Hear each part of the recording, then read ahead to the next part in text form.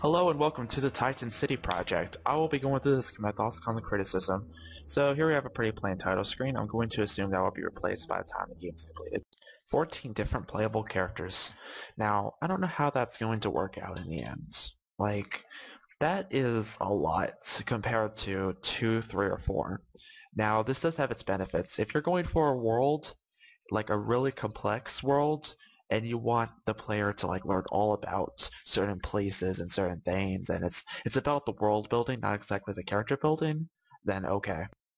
But you're gonna have to be honest and be like, okay, well, 14 characters, all these characters are gonna be good at best, mediocre at worst, and you're gonna have to really flesh out, say, one of them. Like, this guy is the only character that's playable in the demo. Make it the only playable character at the start, and then allow me to unlock characters later on. Because if you give the player so many choices, odds are a lot of players are going to choose one of the weaker choices that don't really define the game very well. And then that player will be turned off from the game because they don't know what the fuck is going on. It's going to be hard to make all 14 of these characters add up to a very nice story. It just will be. So you're going to have to be pretty on the ball about that. Other than that, it's a pretty good idea. I'm interested to see how you pull it off, definitely. I believe the U in yo is cut off. You might want to give me a guide or manual that's in my inventory, just in case I forget what some of these stats do. You can make said manual by creating an item that can't be consumed, and every time I use that item, it activates a common event, which will tell me about certain stats. Also, if I decide to reset everything, maybe you should give me another option saying, "Are you sure you want to reset?" Just in case I press that accidentally and reset all my things, because it does take a bit of time to allocate all my points. You spelled reflex wrong. Throughout is spelled wrong. Raises is cut off a little bit. Okay, so far I like the customization, but this game suffers from what I'm going to call Morrowind skill creep. And by that I mean you have so many skills that the player right now is going to be like, what? What is the best choice? Like, how am I supposed to use this? A lot of these skills are not generic to RPG Maker games. And by that, a lot of players are going to feel a bit uncomfortable trying to choose these. You're not really showing these abilities off in a good way, because at the moment a lot of players, especially players who don't play RPG Maker games, are gonna not know what the fuck they're doing, and it's gonna be very easy for them to screw up their characters unless the game is very, very, very easy, which would also be pretty bad design.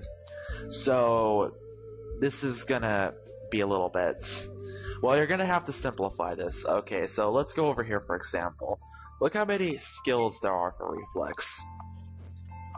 We got brawling, bows, crossbows, handguns, heavy weapons, critical strikes. I'm actually going to take that because it's not a specific weapon. And then we got Kung Fu, melee. Kung Fu, what does that do? Okay.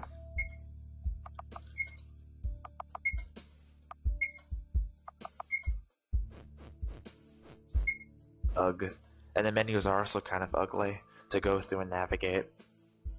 And brawling, Kung Fu, melee, why don't you take those 3 skills and put them together? Make this, simplify this. I mean, I know players are going to be like, hey, I love complex character creation. Yeah, that's great. But the problem is that it's going to confuse a lot of people, especially for games that don't run on nostalgia like Morrowind or Daggerfall. I don't know if this game is influenced by that or not, but I'm just using that as an example of a free roaming game.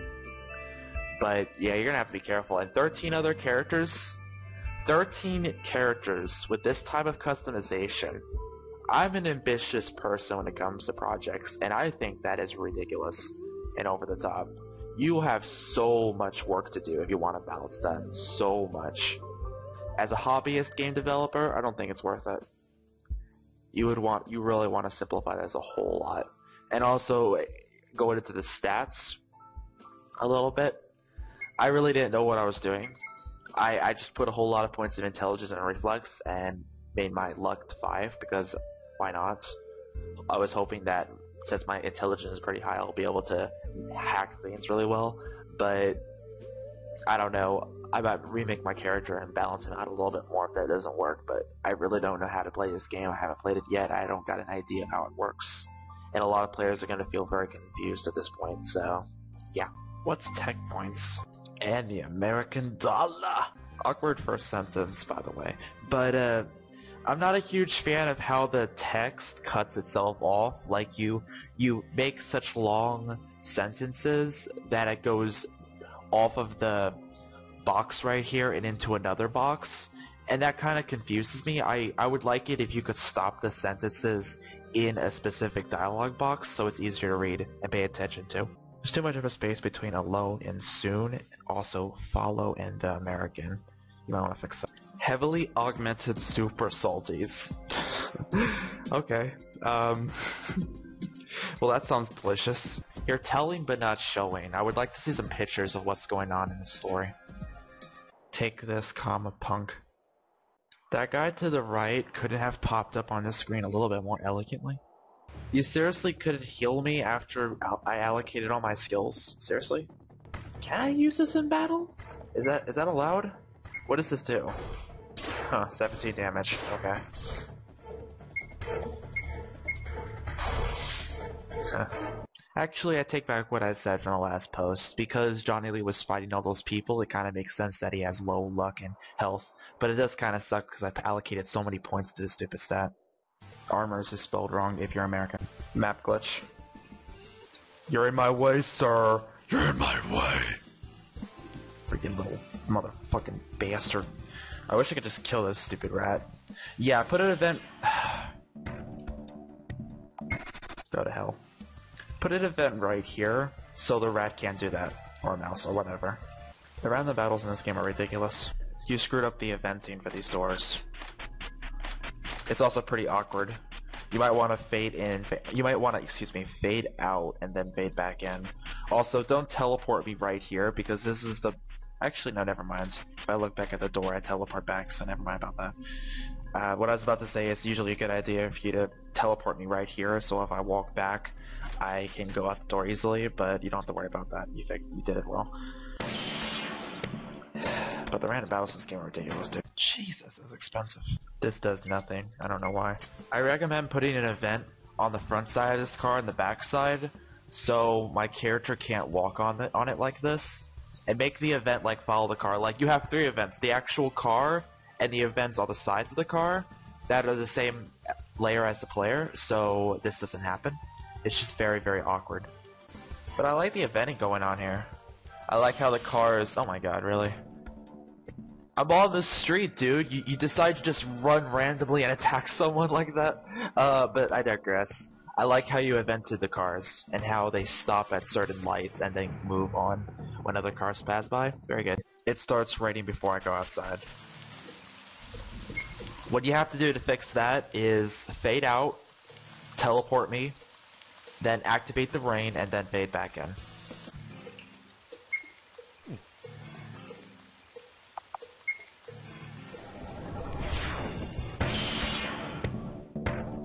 What? I didn't know the ATM was Jesus. Why isn't the background different if this is supposed to be the network? I managed to nullify God's magic. Magic exists in this game? And by that I mean there's a script that gives you a whole lot of logs. It's one of the first scripts, and it basically says, okay, you know, all of the information that pops up, like, you have evaded this, you have nullified that. It said I nullified magic, and magic doesn't exist in this game. It's like some type of tech, so you want to change that name. Whoa, the transition from day to evening, it was super awkward. It just went from, it's 2 worlds crap here. It went from daytime, which actually kind of looks like nighttime, to this really, really ugly evening color. This brown sepia tone that just doesn't look right. Another text caught off. Alright, so I decided to end the feedback video for now. First of all, I will be following this game because I am interested in how it will play out, but as a demo, I don't really think it did very good. I was sort of turned off by the game right around the point where you started giving me all of these customizations.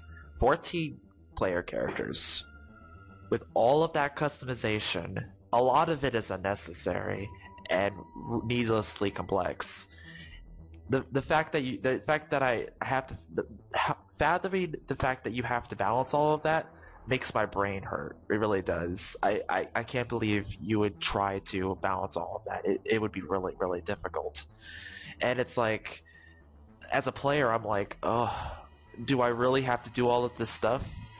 Why, if you have 14 characters, why can't I just select a character who has specific stats and use those stats in a creative way? Okay, so this guy can hack. Give me hacking mini games, give him special skills, make him unique compared to the other characters. There is no way you can make 14 unique characters with 14 completely unique skill sets. That is impossible. And it's like, I just don't think you could pull that off. So what I suggest is keep the 14 player characters. That's not a terrible idea. You want to lower that, you can. But as skill allocation, I just recommend you simplify it and just give me a specific amount of skills.